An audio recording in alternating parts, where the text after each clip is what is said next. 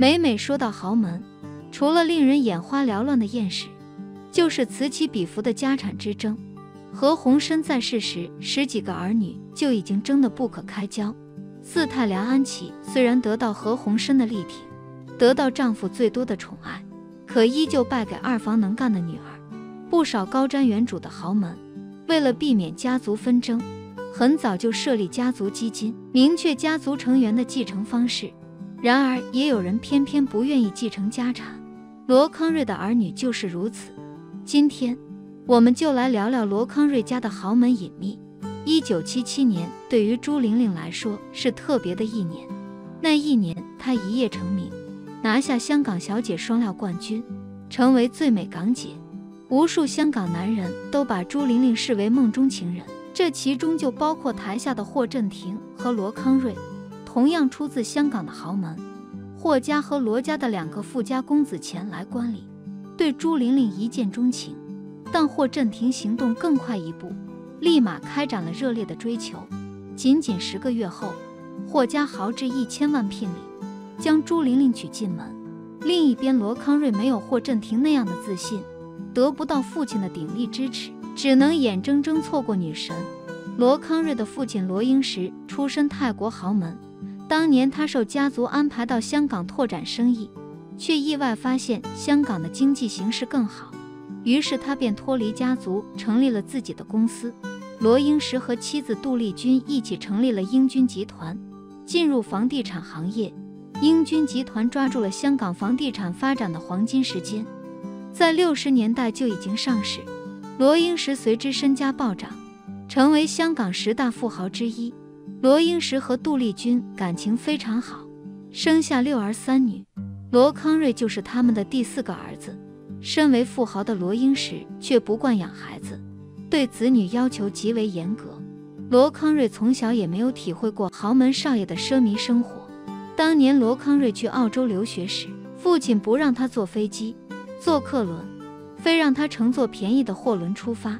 10几岁的罗康瑞和众多工人挤在狭小的船舱里，漂泊了10多天才到岸。到了澳洲，罗英石并没有给罗康瑞邮寄生活费，而是让他一边打工一边完成学业。等到6年后，罗康瑞终于学成归来，准备创业时，他找父亲借10万元作为启动资金。罗英石让他写下欠条，并要求按照利息还给他。正是因为罗英石这样的铁血教育，罗家的几个儿女都十分出色。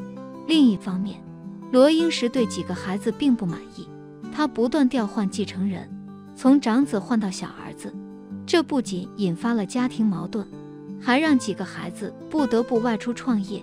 罗康瑞创办了自己的瑞安集团，三哥罗家瑞手上有3家上市公司，大哥和二哥都有自己的集团。当年朱玲玲比赛时，罗康瑞的事业才刚刚有起色，而霍震霆是霍家长房长子，未来的继承人。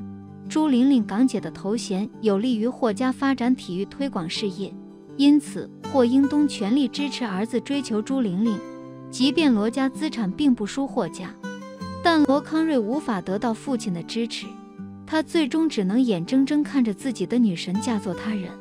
他也娶了一个爱自己的人。罗康瑞的原配夫人何金杰是一个典型的贤妻良母，她相信丈夫并支持丈夫，陪罗康瑞和瑞安走过了最辛苦的一段时光。婚后2人生下1儿1女，瑞安集团也开始走上坡路。80年代，罗康瑞的瑞安集团开始进军内地，涉足建材、地产多个领域，并在上海投资建设了瑞安广场、新天地等大型项目。罗康瑞也被称为上海姑爷。1997年，瑞安集团在香港上市，罗康瑞的身家也水涨船高，突破100亿。丈夫的事业越来越好，每天都在外面忙碌，社交应酬不断。何金杰却深居简出，不爱露面，她把全部的心思都放在照顾孩子和丈夫身上。香港是个小地方，豪门就这么几家，彼此经常在社交场合碰到，当然包括罗康瑞和朱玲玲。作为霍家的长媳，朱玲玲优雅大方的气质为霍震霆增光不少。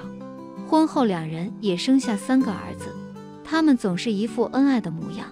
堪称豪门表率。眼看昔日女神生活幸福，罗康瑞只能退而求其次，成为了朱玲玲的好友。朱玲玲不开心时也会找他倾诉，然而朱玲玲表面的幸福下，实则是危机四起。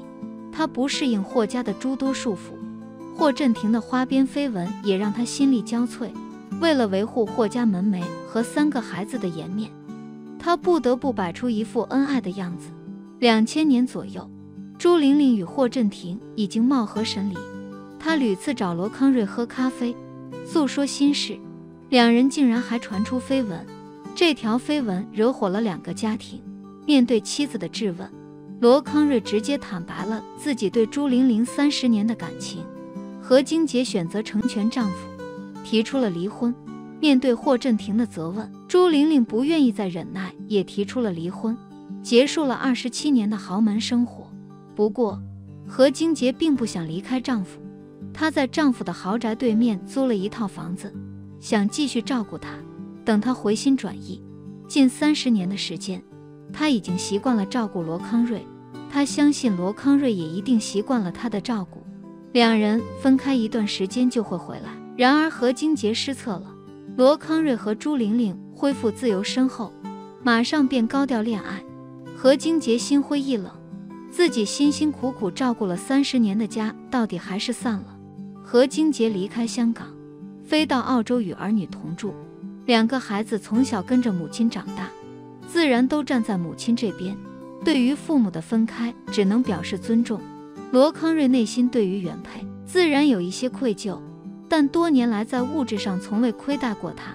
何金杰给他的是一份婚姻，朱玲玲对他来说才是爱情，是他30年求之不得的妻子。对于朱玲玲来说，离开霍家后终于得到了久违的自由，她和罗康瑞一起逛街看电影，这才是她想要的生活。外界只羡慕她嫁入了第1豪门，却不知道她在豪门里的辛苦，所以她才潇洒离开，没要1分钱家产。2008年，罗康瑞和朱玲玲在新加坡举行婚礼，特意避开了香港媒体。何金杰得知后大怒，罗康瑞的儿女虽然参加了婚礼，但一脸不悦地表示抗议。朱玲玲的3个孩子碍于霍家颜面，全都没有到场。然而这仅仅是矛盾的开始，真正让家人反目的是罗康瑞对家产的态度。婚后不久，罗康瑞就宣布与朱玲玲共享资产，这意味着他的100亿身家将分给朱玲玲一半。香港女孩全都羡慕朱玲玲能够2嫁豪门，年过50还能遇到真爱，但这一举动却惹恼了罗康瑞的1双儿女。罗康瑞离婚时并没有将家产分给何金杰，作为原配夫人，何金杰陪伴了瑞安集团的成长，他理所应当应该分走一半。但何金杰当时还对罗康瑞抱有幻想，没有打算和他分开，也没有争家产，任劳任怨30年，如今竟然是为朱玲玲做嫁衣，难怪儿女伤心。罗康瑞这么做像极了父亲罗英石。罗英石去世前将100亿家产留给90多岁的妻子管理，他不信任自己的孩子，最终使得2儿子软禁母亲，闹出争产风波。但罗康瑞的女儿罗宝瑜、儿子罗俊成没有这么做，他们拒绝继承家业，不愿获得父亲那一半的家产，更不愿意为朱玲玲打工。罗宝瑜和罗俊成都是名校毕业，他们想要打拼自己的事业。罗俊成举办婚礼时，甚至没有邀请父亲参加，一对新人只向母亲敬茶，可见父子积怨之深。其实从另一个角度想，朱玲玲的一半家产未必会被分走。朱玲玲已经年过50，她和罗康瑞肯定不会再生育。朱玲玲的3个儿子都是霍家长房长子家的孩子，霍家是香港第1豪门，向来重视口碑和名誉，霍家的孩子自然不会缺钱花，更不会要罗家的钱。